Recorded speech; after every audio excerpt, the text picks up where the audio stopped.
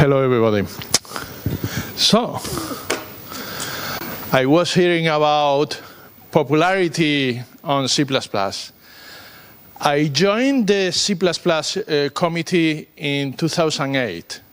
By that time, every meeting of the C++ committee was around 40 people. Then by C++ 11, I was so brave to organize the meeting where C++ 11 was approved in Madrid, 2011. That was a crowd, 70 people. Well, you may know that a couple of weeks ago, we met in Prague to approve C++ 20. Hey, we have C++ 20 now. Where's the applause?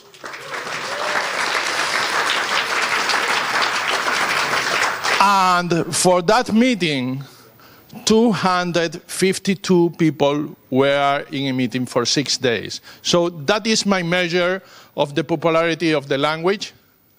I will not make in public any statement about other poor languages that are not in so good shape. Good. And you made feel this. You made me feel this graph, and you made me think about my experience in C++. So this year is my 31st year as a C++ programmer. I started programming in 1989. By the way, I was an intern in a company, and then in the first week, my boss came to me and gave me a book and told me, you know what, you are going to implement a prototype in an experimental language we don't think is going to be any successful at all, but just learn a little bit. And I implemented a prototype in C++, and here I am. Well,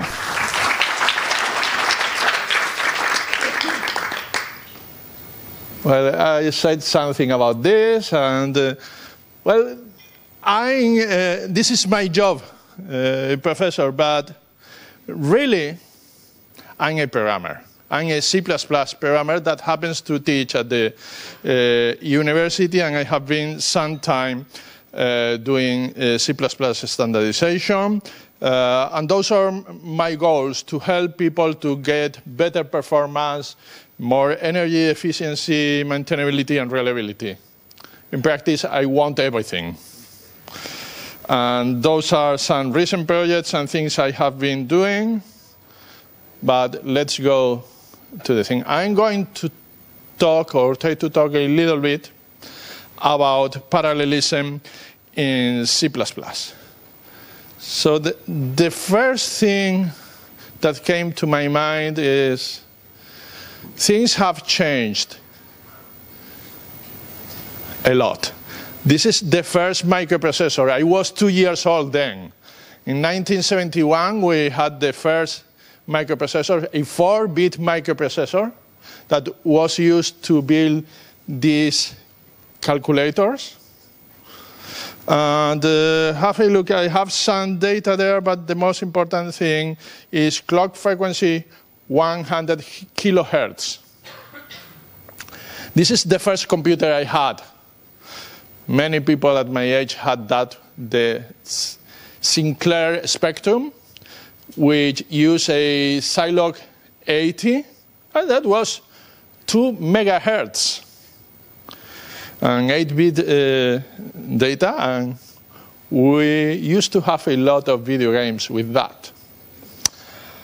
Yeah, then I got a PC, and my first PC was 4 megahertz, and then you had a push button saying turbo, and it would run to 10 megahertz. Whoa.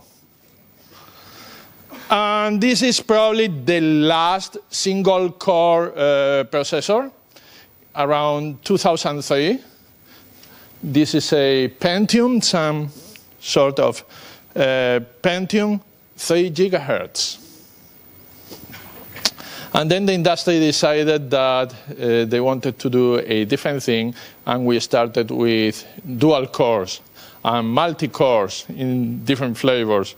This is one of the first interesting multi-cores, the i7 in year 2009.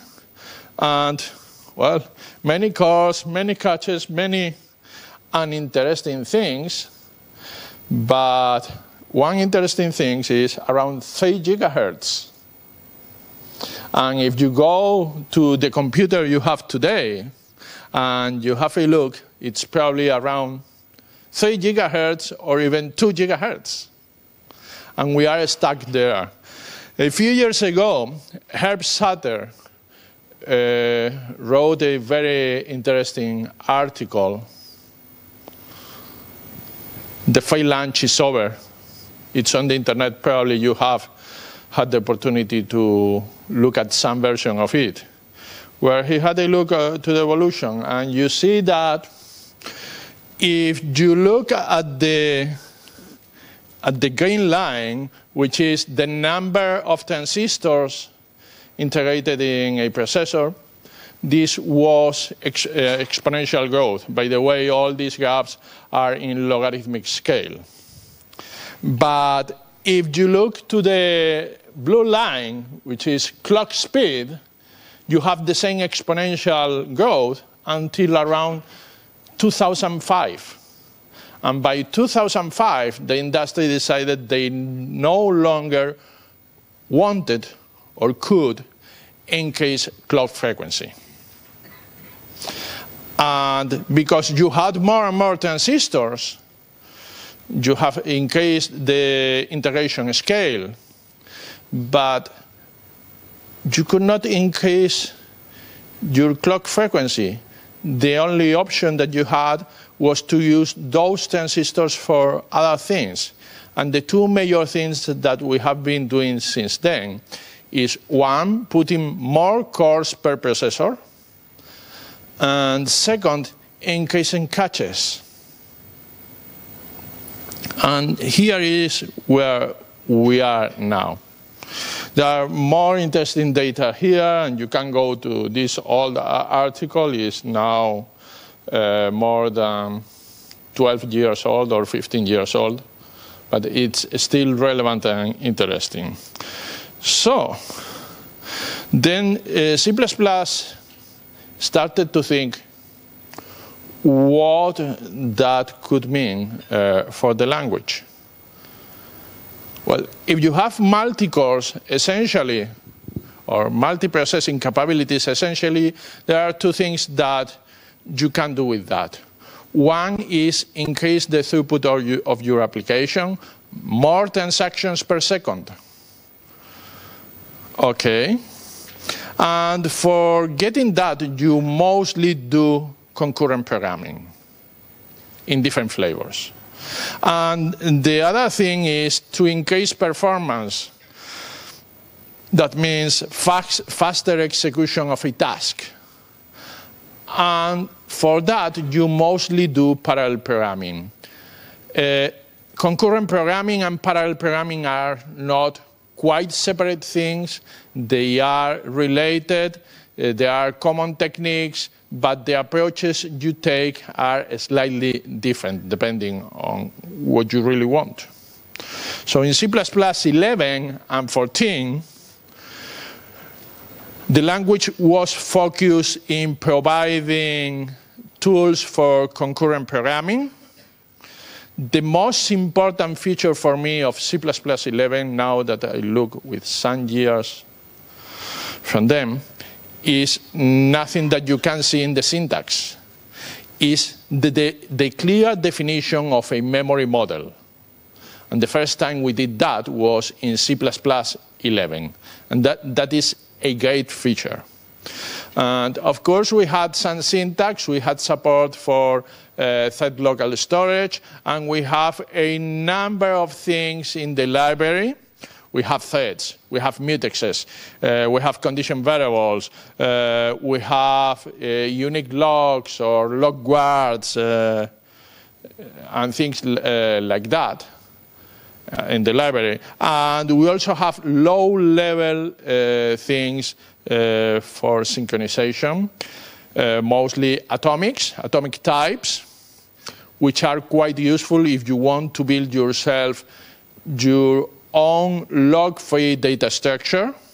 And we have the support for multiple memory orders. Most of the time, if you don't say anything, you have sequential consistency, which is nice because it's not the fastest one, but is the one we can easily reason about.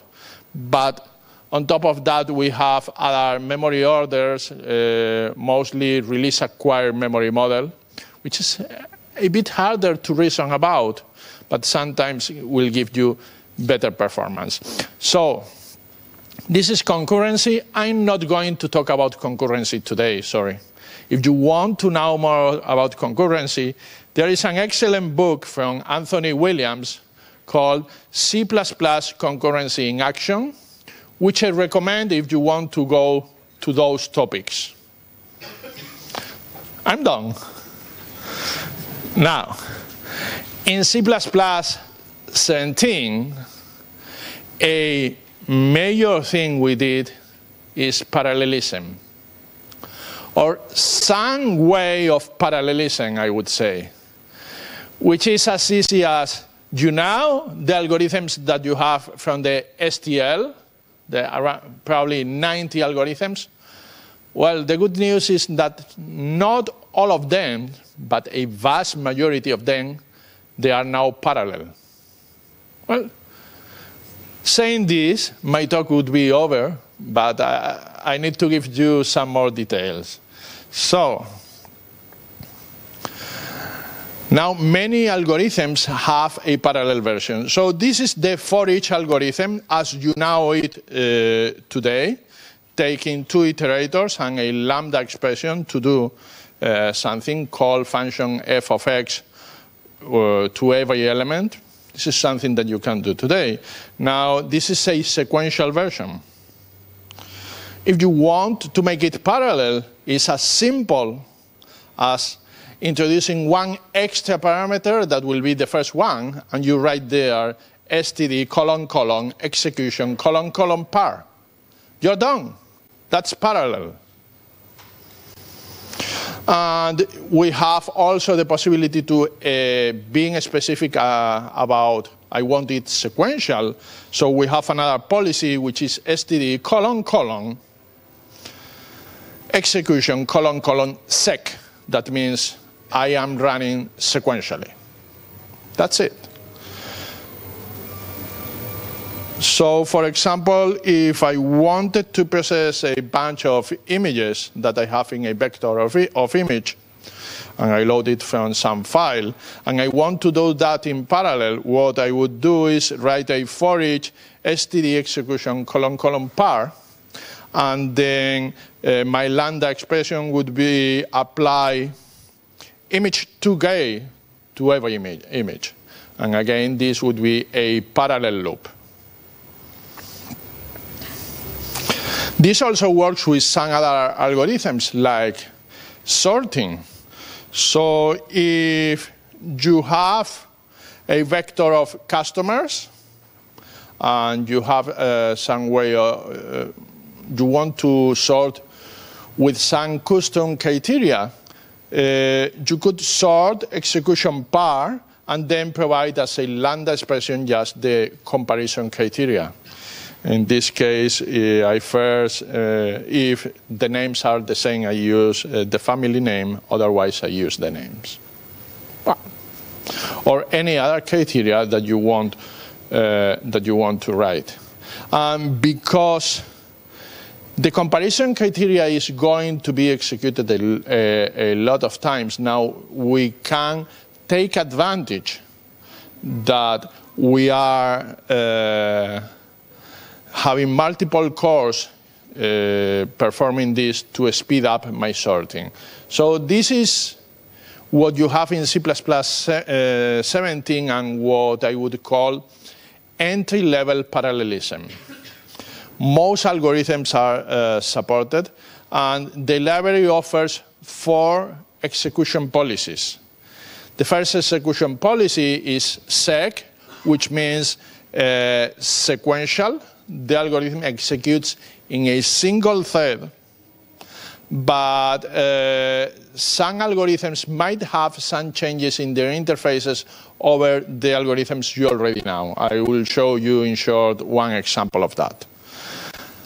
The other one is par, which means parallel. That means the algorithm uses a bunch of threads, multiple threads, but you don't have vectorization. So sometimes you also may want to have parallelism in multiple threads and also vectorization. And then you have a different policy, which is par and sec, parallel and sequenced. And that means that there are multiple threads and that we have extra assumptions that will allow that every thread uses vectorization, SIMD instructions. And then this is what you have in C++ 17. In C++ 20, you will have one extra policy, which is XTD, execution, and sec, which means in a single thread, but vectorization is allowed. We have some constraints on iterators. So many algorithms in the STL, as you know of it today, use input iterators. When we go to the new interface, the minimum we require is forward iterators. That means that here you have a difference. So it's not as simple as I'm going to replace the old stuff, because the old algorithms still have a place when you have input iterators. And the minimum general requirement is forward iterators. That means that iterators need to be multipass, because it's the way I will divide my sequence in multiple subsequences that can be given to different threads. Also, some algorithms may have changed the return type. For example, the algorithm for each that you have today returns the unary function. And this sometimes is useful because you can store something in the unary function as a data member and later on make use of it. Now, the new algorithm does not return the unary function. And the reason, again, is because otherwise I could not build properly a parallel version of the algorithm. Exceptions. Not very nice what I am going to say now. So if anything that you call from your algorithm throws an exception, the exception is not propagated. We will invoke std terminate, and your program will die. Sorry about that. I hope we will have a better solution in the future. So when should I avoid to use the new policy-based, execution policy-based algorithms? If I want to use input or output iterators, that is one reason. If I want to avoid std terminate on exceptions, but it's not so usual that the code that you run in parallel as a comparison criteria or something like that will throw, so it's not a big issue. If you want to avoid side effects on use of elements, or if you want to make use of the return values of the algorithms, like the case we saw with std for each. Otherwise, I would move to the new ones because it's very easy to switch between sequential and parallel versions. Now, one thing I have to say about for each is that every time I see in code for each, what comes to my mind is you didn't think during enough time which was the algorithm you wanted. Probably there is a better algorithm to be used. So, for example, I had this sequential code where what I want to count is how many elements in my vectors are greater than 0. And I have this bright idea of having a count and then updating the count in every iteration. Well, then I move to my parallel version, and I need to do something, because here I have a race condition. Multiple threads will be updating the count at the same time, and this is a problem. So what I was taught at school is that I need to have some concurrency control, and then I add this mutex to make sure that I get exclusive access to the count and that multiple threads do not update the count at the same time. The slight problem that I have then is that I get an horrendous slowdown, because remember, a mutex, every time you acquire a mutex, every time you release a mutex, every time you use a condition variable, you are performing a system call, an operating system call. And that means that the cost of these operations are in the range of microseconds. But all the thing that you wanted is just to update this tiny counter. So a better approach might be use an atomic. And with an atomic counter, you get rid of all the concurrency problem. And you would be solving like this. In general, it's a bad idea to update global state from anything that is called from a parallel algorithm. But even better, I said you didn't think enough. You have the perfect algorithm for that, which is count if. And then you are done. So every time that you write a for each, probably you are mimicking something that is in any other algorithm in the STL. And I repeat, you have around 90 different algorithms. So atomics is something that you can use sometimes, but better probably use a better algorithm.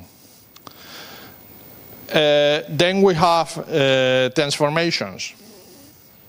So this is a well-known pattern in functional programming, the map pattern, which applies a transformation to all elements in a collection.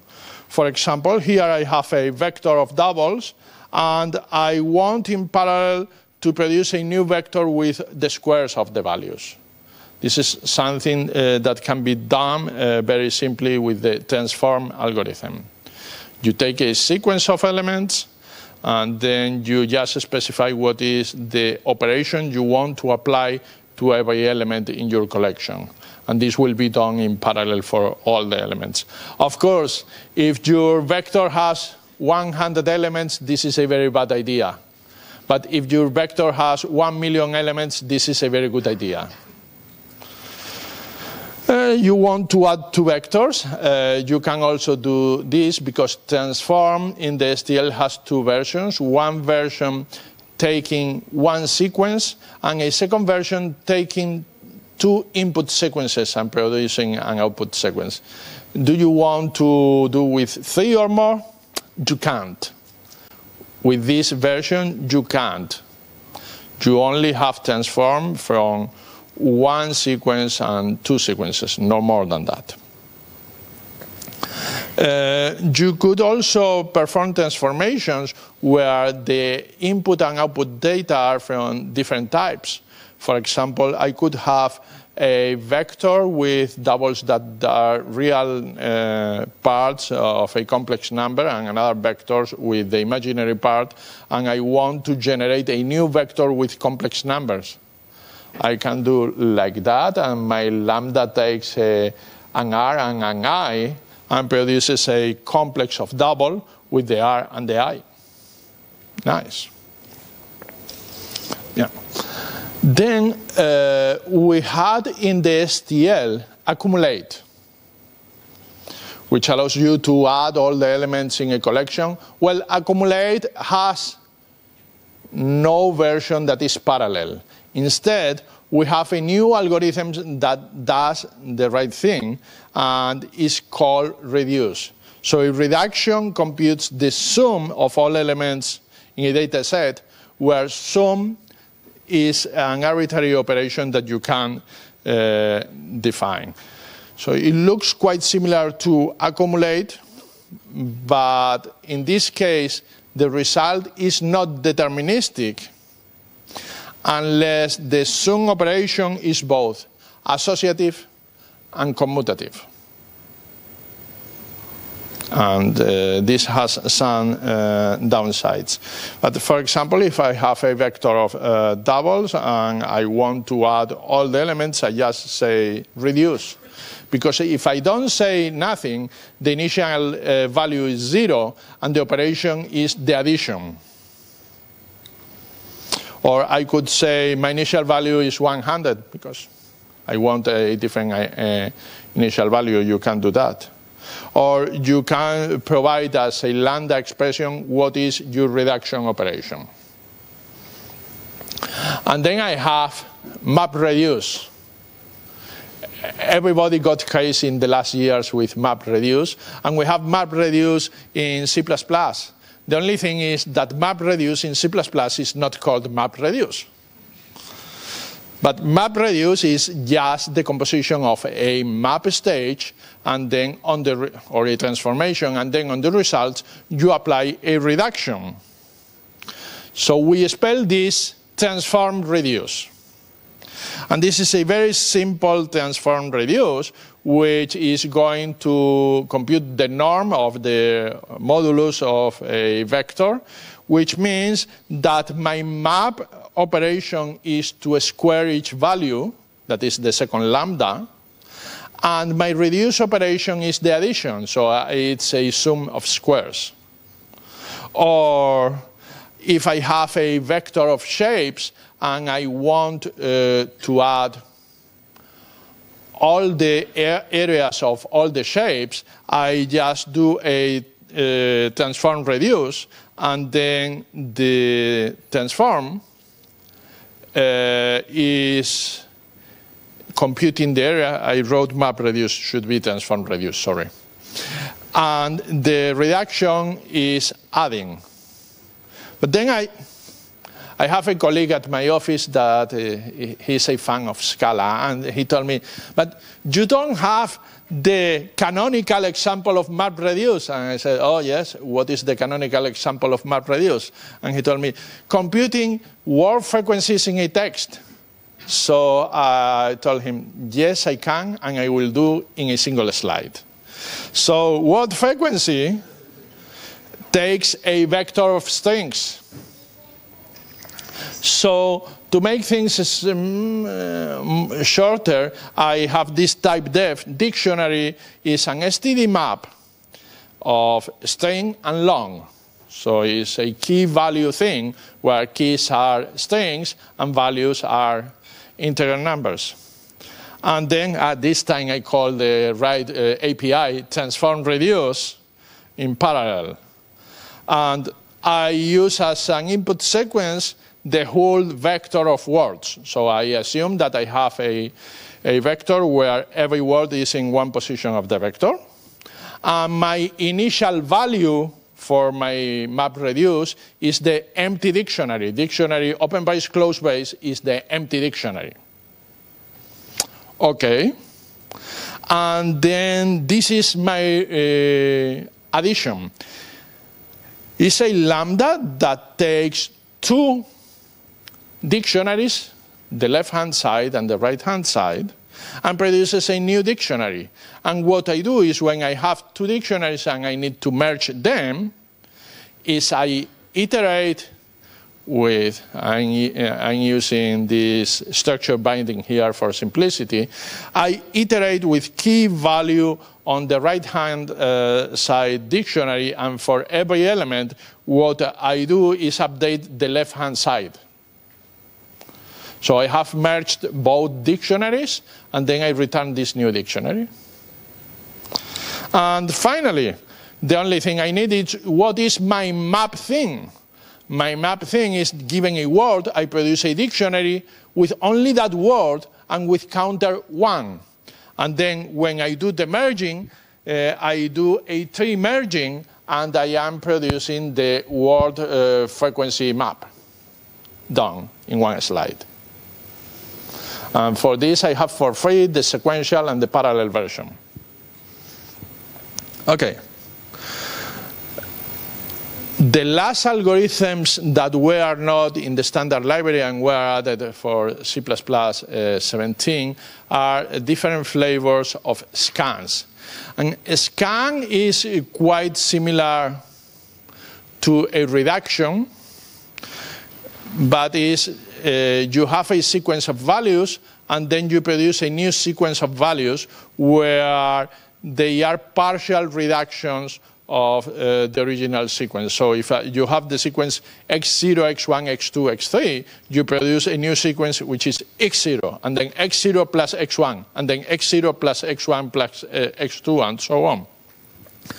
And we have this because there are very well-known parallel algorithms to do this very efficiently. And there are some interesting use cases. For example, if I have a vector which is representing an histogram, and I want to compute the cumulative frequency table, is as simple as running a scan on the histogram, and I will produce the cumulative table.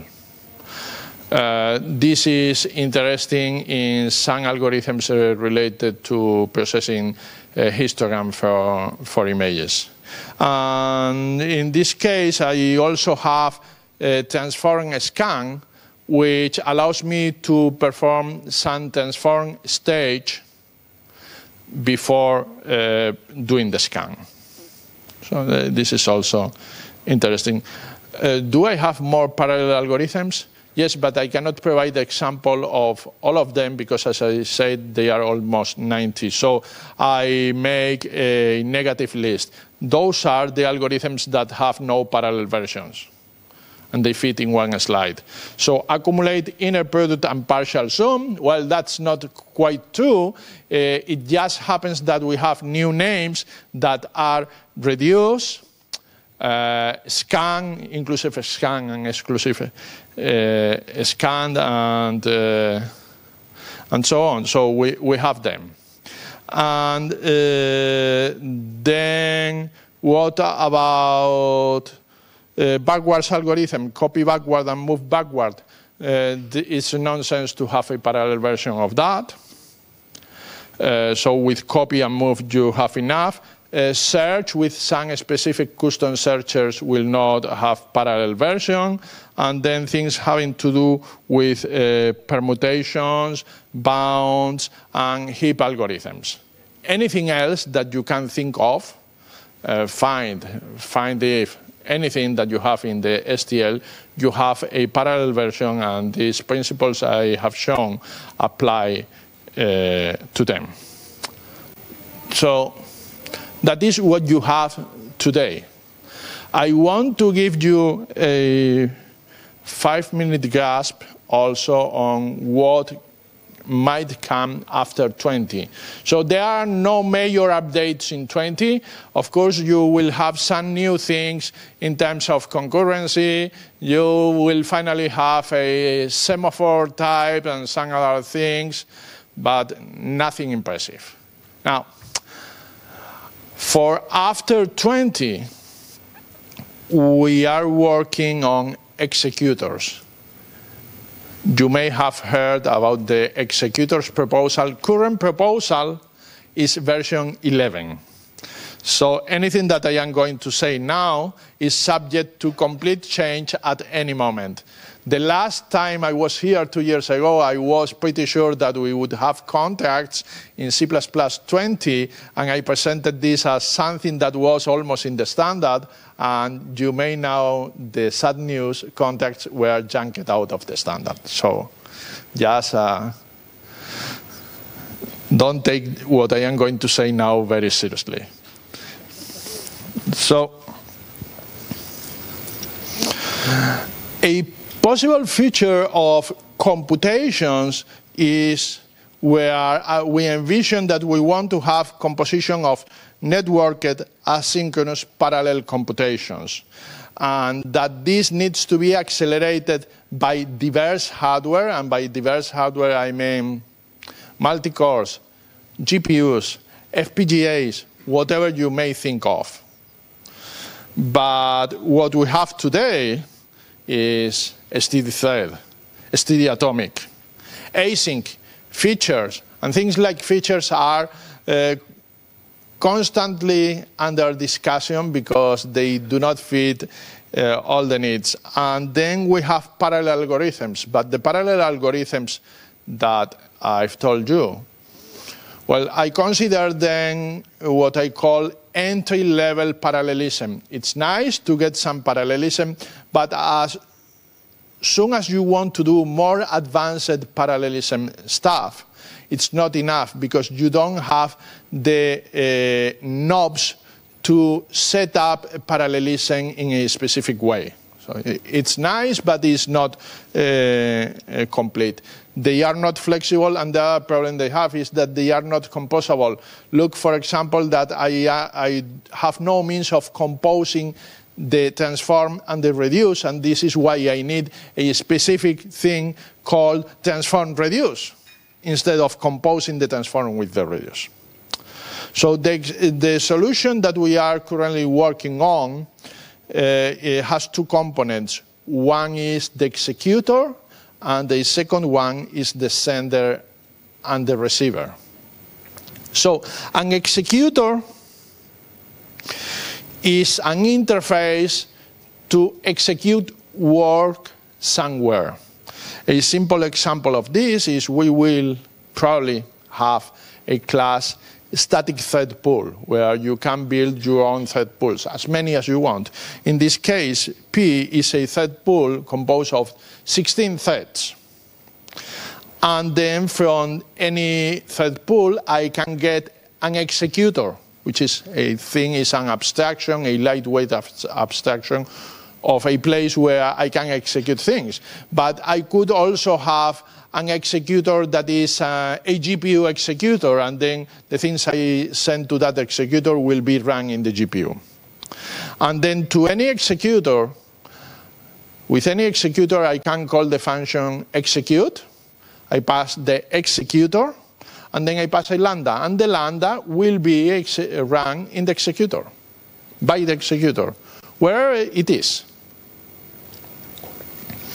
And then if we want to compose complex chains of computations, we may have the sender-receiver pattern. So I can start by creating a sender begin, and I do this in this case by calling a schedule with an executor. And this is just a handle, something that is attached to the executor. And then I can build another sender by calling then with the first handle and a lambda. And then I can build another one attaching to the previous one and another lambda. And in this way, I am building a chain of lambdas that will be executed. And that the return value of one of them maps to the input to the next one. And finally, I build a receiver, and I can build any lambda as a receiver. And with this, I do submit the sender and the receiver. And by this call, I attach the sender and the receiver, and everything is, this whole chain is executed in that specific executor. And really, what is an executor? It's just a lightweight handle to anything, any place where we can execute things. A very simple executor, this is the simplest executor you can implement, which is an executor that whatever you give to the executor, it immediately runs it. And for this, I only need a function execute that takes a function and that invokes that function. Done. Okay. Another capability that an executor might have is bulk execution, and this some of them will have, some of them will not have. If they have that capability, then the executor can be called with a function and an index, and that means that we don't launch a different task for every iteration in my iteration space, but I can put a number of iterations in a single task. And this is a nice way of implementing a parallel for each, for example. So here you have having the bulk execute. Here you have how I would implement such a parallel for each.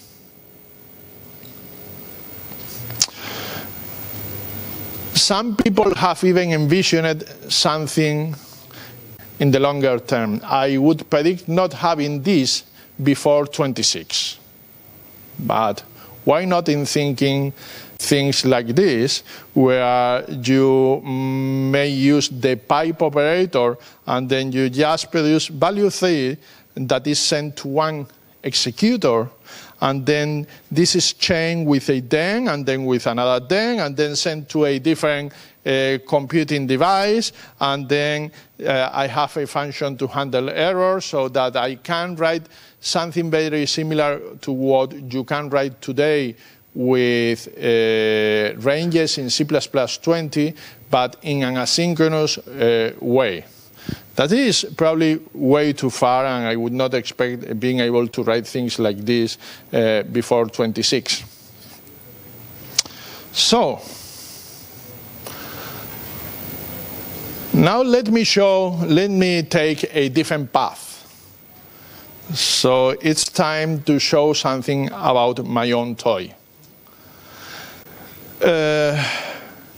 At my group, we have a library with a horrible name that tries to offer something that I did not cover yet.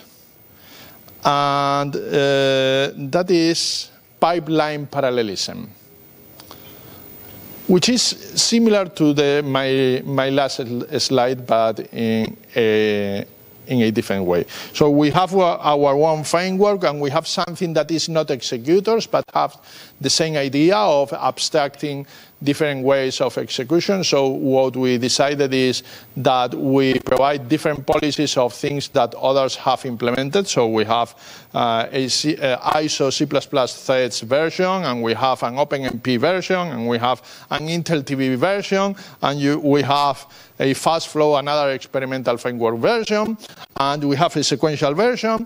And on top of all that, we also have a dynamic execution so that we can switch from one runtime to another runtime during execution. Okay, and those execution policies that we have here in our own library, well, they have some knobs, like controlling the concurrency degree, or how many threads you have.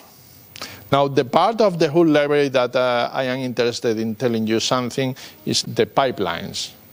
So a pipeline is another computational pattern where you have multiple stages, and basically you have one stage producing data. Perhaps you are getting data from the network or from a file, and you are sending to the next stage that does something and then sends value to the next stage, and so on. For example, you could be receiving a video, and every time you have a frame, you send to the next stage, and the next stage performs a Fourier transform on the image, and then sends to the next stage that probably filters the image, and then you send to the next stage, blah, blah, blah, blah, blah. So the simplest pipeline is a top-level pipeline that has a generator, a function that generates values, and a number of functions that takes values and send to the next stage. So for me, a generator is anything that can be invoked, that takes no argument, and that returns a value that may hold or not a value. If it holds a value, okay, I send the value. If it has nothing, is end of string, I'm done. The return value should be of any type that is copy constructible or move constructible, so that is valid, and that is contextually convertible to bool, okay, and that can be dereferenced. Well, I think you know some types that fulfill all these properties. Probably the first thing that comes to your mind is pointers, but we don't use pointers that much these days. And we have something much better for this, which is optional. So we use optionals for generators. So here is an example of a pipeline in our framework where the first stage is just producing values from 0 to n, and each time it produces a value, or when we reach to end of string, we just produce the empty value.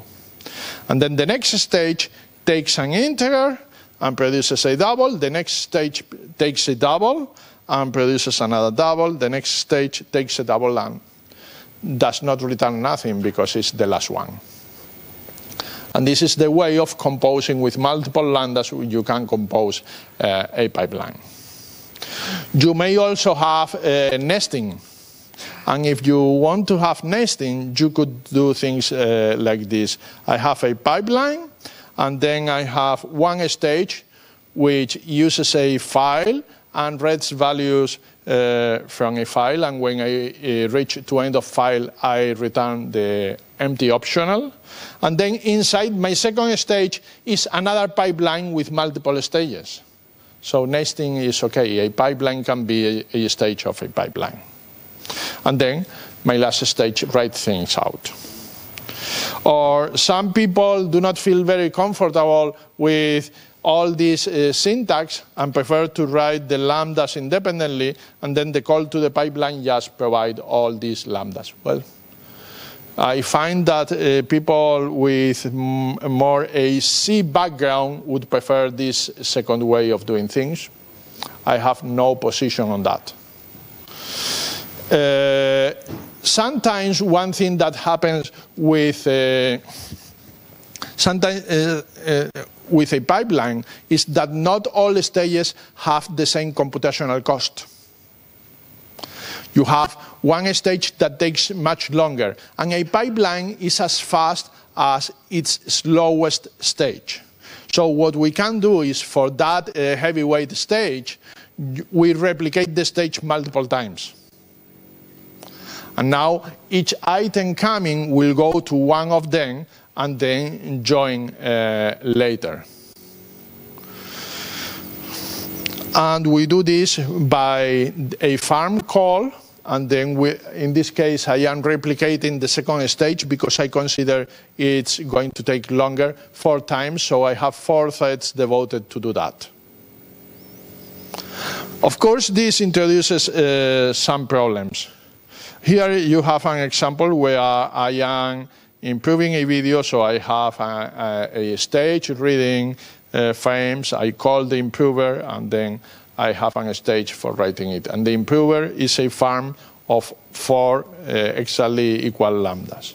Of course, doing this has a problem, because as soon as you have multiple replicas, it might happen that one item bypasses another item, and then in the output, data is not equally ordered, which is nasty if you are processing videos and you don't see the frames in the same order. So to control this, the execution policies have a knob to decide if you want to keep things in order or not. Of course, keeping things in order is slightly slower and needs a bit more memory, but at least you see things as you would like to see them. And you also may decide to use blocking or non-blocking queues, but this is an internal detail. The last pattern I'm going to see today is a filter, which allows you sometimes to decide to discard some items. For example, here you have a pipeline where I am generating numbers, and then in the second stage, I decide to keep in the pipeline only the numbers that are prime numbers. So any other number is discarded. Or, in this other case, I am reading words from a text file, and I decided to discard any word that is less than 4 characters long. Well, this is another thing that I can do with the pipeline. This pipeline library has much more things. We have been using it in real applications, for example, for analyzing 3D images in brain magnetic resonance in medical equipment, and we got very good improvements in very few development days. So it is something that we have used in industrial applications. So, and I hope to be on time for my small summary. We live in a parallel world. I think this time parallelism has come to stay. So I'm sorry. Well, we thought that 20 or 30 years ago, and it didn't happen, but it looks like this time is happening. So get used to parallelism, get used to parallel computing. Is here in any application. I've seen wonderful applications of parallel computing for mobile phones. So it's not a supercomputer thing anymore. You have many portable concurrency primitives since C++11. They are low level, they are good or good enough to solve some concurrency problems related to improving the throughput or some applications. And C++17 gives you what I call entry-level parallelism, which is mostly data parallelism. You have here a data set and you want to apply the same operation to all the elements in your data set. Okay, good enough. But remember that you don't have the fine-tuning knobs to have a better control on parallelism, and also that parallelism is not very composable. C++23, hopefully, and I cannot promise this, and I will never promise again that a version of the language is going to bring something, but hopefully it might bring executors, which might give you a better control on execution, not only parallel, but also asynchronous. And the stream parallelism is something still to be solved in a nice way. I have shown you something about our own experimental library, but it's an experimental library, and that is something that I do not foresee in the standard before 26. I might be wrong. And that's all. Thank you very much, and I want to take the opportunity also to thank CppEurope organizers. This is my second time here, and I'm impressed on this gathering of people interested in C++. I'm very happy to be here in Bucharest. Thank you.